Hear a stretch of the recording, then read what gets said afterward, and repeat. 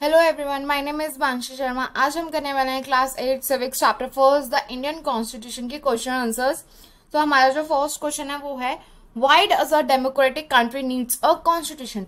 जो एक democratic country होती है उसको कॉन्स्टिट्यूशन की जरूरत क्यों होती है। A democratic country needs a constitution because it's lay down rules that guard against the new misuse of power by our political leaders. Second is it's lay out certain important guidelines that govern a decisions making within these societies. Third is it ensures that a dominant group does not use to its power against other less powerful peoples or groups. अब क्या है, first है जो हमने जैसे कि पढ़ा political leaders जो हैं वो मिसयूज करते हैं अपनी अपनी पावर्स का, तो उससे प्रोटेक्ट करने के लिए कॉन्स्टिट्यूशन की हमें जरूरत है। It's let's down certain important guidelines that govern discuss making with in these societies. और जो गाइडलाइंस इंपॉर्टेंट गाइडलाइंस जो होती हैं जो हम गवर्नमेंट जो हमारे साथ डिस्कस करती है उसके लिए सोसाइटी को बहुत ज्यादा इसकी नीड होती है। It ensure that a dominant group, जो मतलब जैसे अब मुस्लिम्स हैं, मुस्लिम्स को अगर गवर्नमेंट सपोर्ट करती है तो जो हिंदूज हैं वो क्या हो जाएंगे, दब जाएंगे। ठीक है, उनके साथ क्या हो जाएगी, उनके साथ ज्यादा पावर्स, मतलब वो ज्यादा पावरफुल हो जाएंगे। हम लोगों को देखते हुए वो ज्यादा पावरफुल हो जाएंगे, जैसे कि हमने उस स्टोरी में पढ़ा था। Question number 2 is looking at the boundaries of the two documents given below. The first column is for the more recent constitution in Nepal. In 1990, Constitution of Nepal's Part 7 Executive, Article 35, executive powers, the executive power of the kingdoms of Nepal shall be vested in the Majesty and the Council of Ministries.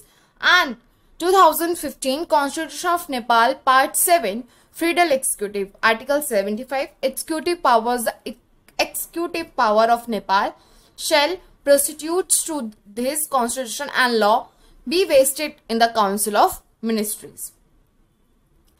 What is the difference in who exercise executive powers in the above two Constitution of Nepal?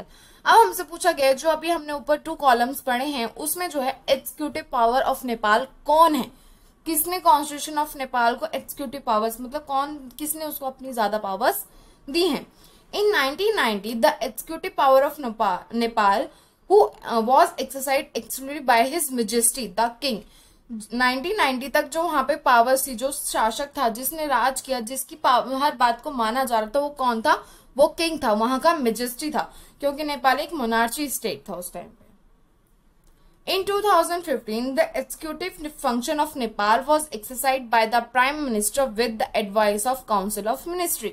और 2005 में जो executive functions थे, मतलब executive जो powers थी उस time में नेपाल की, वो किसने की थी, वो प्राइम मिनिस्टर ने करी थी with the advice of council of ministry. Council of ministry जितने भी लोग थे वहां पे, मिनिस्टर्स थे, उनकी एडवाइस लेते हुए उन्होंने नेपाल को बनाया इन 2015। Nepal needs a new constitution today because in 1990 Nepal जो है एक न्यू कॉन्स्टिट्यूशन उसको मिला कब, 1990 में। Nepal was a monarchy and it's executive power wasted in the hand of king. Nepal जो है वो एक मोनार्ची स्टेट था उस टाइम पे, और जो उसकी एग्जीक्यूटिव पावर्स थी वो किसके पास थी, वो किंग के हाथों में थी। But in 2015 democratic form of government has been formed and now executive are exercised by the prime minister. और 2015 में क्या हुआ, डेमोक्रेटिक फॉर्म है, गवर्नमेंट ने किंग को हटाकर अपना मतलब उनको एक डेमोक्रेसी दी, उनको freedom the by the prime minister के द्वारा, उनको ये सारी चीजें मिली। Next is what would happen if there was no restriction of the power to elected representative? तब क्या होगा जब इलेक्टेड रिप्रेजेंटेटिव जो है उनको रिस्ट्रिक्शंस दे दी जाएंगी पावर, अपनी पावर को यूज करने के लिए। If there was no restrictions on the power of elected representative दे, जब उनके पास कोई रिस्ट्रिक्शन नहीं होगी इलेक्शंस के लिए, तो क्या हो सकता है, the leader might misuse there authorities which can result in group of injustice. क्या हो सकता है, जो लीडर है वो अपनी पावर का मिसयूज कर सकते हैं, अथॉरिटीज जो है वो उसका रिजल्ट हमें देखने ग्रुप्स में देखने के लिए मिलेगा। इनजस्टिस वो मतलब अभी तक जो है वो न्याय करते हैं, जब वो क्या करेंगे, अन्याय करेंगे, किसी की बात नहीं सुनेंगे, वो सिर्फ अपने आप को लीडर हैं वो तो, बट वो अपने आप को ज्यादा अहमियत देंगे। Second is the leader was start enforcing decisions what making go against public interest. और जो लीडर्स हैं वो मतलब फोर्स करेंगे उन डिसीजंस को लेने के लिए जो पब्लिक के अगेंस्ट है, मतलब जो पब्लिक जिनमें कोई इंटरेस्ट नहीं दिखा रही उन डिसीजन को लेने के लिए वो इन्फोर्स करेंगे, मतलब फोर्सिंग करेंगे। Question number 4 is in each of the following situation identify the minorities, write one reason why you think it is important to respect the view of the minority in each of these situations। आप क्या है, हमें ना कुछ situations दी गई हैं और हमें उसमें आइडेंटिफाई करना है minorities को। write one reasons why you think it is important to respect the views of the minority in each of these situations। alright, तो first है in school with 30 teachers and 20 of them are male।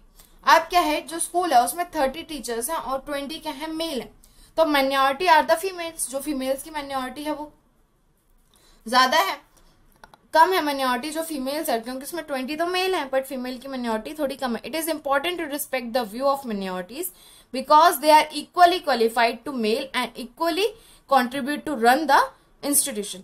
अब क्या बोला गया है कि 30 teachers जिसमें से 20 जो हैं वो मेल है, बट माइनॉरिटी किसको मिलनी चाहिए, माइनॉरिटी फीमेल्स को मिलनी चाहिए। हम सिर्फ ये देख के मेल्स को माइनॉरिटी नहीं दे सकते कि वो काउंटिंग में 20 है, द फीमेल्स ऑल्सो क्वालिफाइड, ठीक है, तो वो बहुत ज्यादा इंपॉर्टेंट है। इस चीज को लेके उनको रिस्पेक्ट करो, view the minority of females को दो माइनॉरिटी, क्योंकि वो दोनों क्या है, इक्वली क्वालिफाइड है और आप लोगों के साथ ही वो क्या चला रहे हैं, रन इंस्टीट्यूशन को चला रही हैं।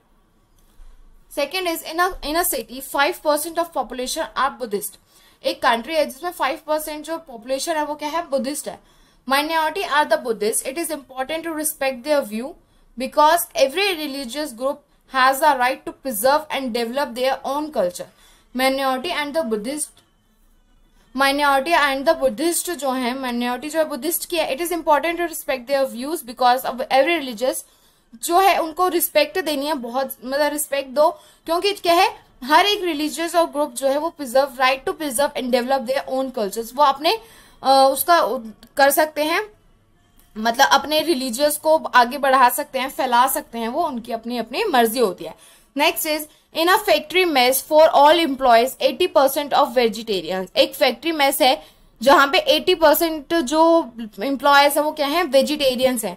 Minorities and are the non-vegetarian. It is important to respect their view because everyone has to right to have their own foods, habits और taste. अब क्या है, जो minority जो है वो नॉन वेजिटेरियंस को दी जानी चाहिए, उनकी रिस्पेक्ट करते हैं, और everyone has to right have their own food, habits और taste. उनको अपना अपना अधिकार है कि वो जैसा खाना खाना चाहें वैसा खा सकते हैं, उनके अपने हैबिट्स हैं और अपने टेस्ट है। Next is in a class of 50 students 40 belongs to move well of families। अब 50 स्टूडेंट्स की क्लास है जिसमें 40 बिलोंग करते हैं वेल ऑफ फैमिली से, मतलब काफी अच्छी फैमिली से वो लोग बिलोंग करते हैं। तो माइनॉरिटी किसकी तरफ होनी चाहिए, minorities are the students who belong to average and poor families. Minorities जो है वो एवरेज एंड पुअर फैमिलीज के लिए होनी चाहिए।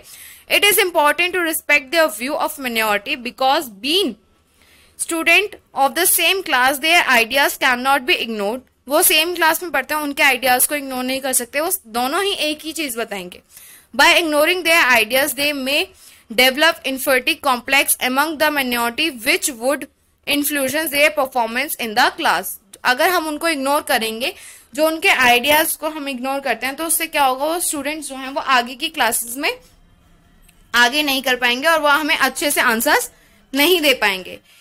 Next is the column of the left list some of the key features of the Indian Constitution. In the other columns write 2 sentences in your own words on why you think these feature is important। अब हमें 2 columns दिए गए हैं, अब हमें ये बताना है कि ये क्यों जरूरी है, why it is important to। की फीचर क्या है, फ्रीडलिज्म। फर्स्ट की फीचर जो है फ्रीडलिज्म है, इसका सिग्निफिकेंस करते हैं हम। India is a large country divided into state, it is not possible to run the whole country from the centre. मतलब क्या है, इंडिया जो एक बहुत लार्ज कंट्री है उसको डिवाइड किया गया है स्टेट्स में, और ये पॉसिबल नहीं है कि जो होल कंट्री है उसको सिर्फ सेंटर नेशनल कैपिटल जो है वो रन करे। To run our country इनफेक्टिवली we have government at the village level and Panchayati Raj at the village level. अब क्या है, हमने थोड़ा थोड़ा डिवाइड किया गया स्टेट में, सेंट्रल में और विलेजेस में। विलेजेस में क्या होता है, पंचायती राज होता है, government at village levels. Alright, separation of power to prevent the misuse of power by the एट्रीब्यूटरी legislatures, executive and the judiciary. Separation of power जो है, पावर को किसमें, लेजिस्लेटिव, एग्जीक्यूटिव और जुडिशरी में डिवाइड किया गया है। Next is fundamental rights. These rights protect citizens against the arbitrary and absolute exercise of power by states। अब क्या है, ये जो फंडामेंटल राइट्स है वो हमें बचाता है, सिटीजन्स को बचाता है किस चीज से, आर्बिट्रीज and absolute exercise of power से और स्टेट्स में। Parliamentary form of government, people of India have a direct role in electing their representative. Peoples जो हैं उनका डायरेक्ट रोल है इलेक्टिव, मतलब जो हम जिसको इलेक्ट करते हैं, मतलब जिसको हम चूज करते हैं वही इलेक्शंस लड़ सकता है, ये हमारे पास हमारा अधिकार है। क्वेश्चन नंबर 6 है, write down the names of the Indian state which shares borders with the following neighbouring Nations. First is Bangladesh, Bhutan and Nepal. हमें अब ये बताना है कि कौन कौन से स्टेट्स जो हैं बॉर्डर्स जो हैं वो हमारे साथ, हमारी कंट्रीज के साथ शेयर करते हैं अपने अपने बॉर्डर्स को। First is states which share borders with Bangladesh आज। ऐसे कौन से स्टेट्स हैं जो अपना बॉर्डर जो है बांग्लादेश के साथ शेयर करते हैं, waste Bengal, Meghalaya, Mizoram, Assam and Tripura. Second is state which share borders with Bhutan. अब उन स्टेट्स के बारे में बताना है जो भूटान के साथ अपना बॉर्डर शेयर करते हैं। First is Sikkim, second is Assam, third is Arunachal Pradesh and fourth is waste Bengal. Next is state which share borders with Nepal are Uttarakhand, Uttar Pradesh, Sikkim, Bihar and waste Bengal. सो इसी के साथ हमारे जो क्वेश्चंस हैं वो कंप्लीट होते हैं। आई होप आपको बहुत अच्छे से समझ आए होंगे। So thank you.